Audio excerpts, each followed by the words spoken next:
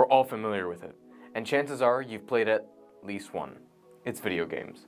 Multiplayer games, in particular, are immensely popular among teens, tapping into our craving for dopamine as we pursue that sought-after victory.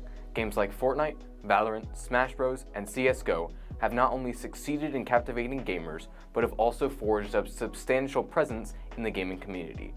These kinds of competitive games can give the player high doses of dopamine and extreme emotional reactions.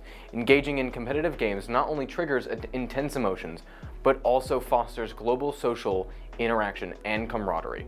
The interactive nature of video games enhances focus and visuomotor abilities, like hand-eye coordination, requiring players to closely attend to visual and auditory cues for task completion. Adventure games like Zelda, Tomb Raider, and The Last of Us provide a puzzle-solving experience, showcasing video games' impact on brain plasticity by engaging attentional control and reward processing.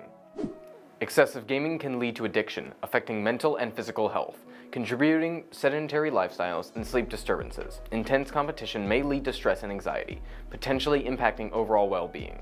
Social isolation is a risk if gaming dominates social interactions. Balancing gaming with other activities and being mindful of content and duration is essential to mitigate these drawbacks.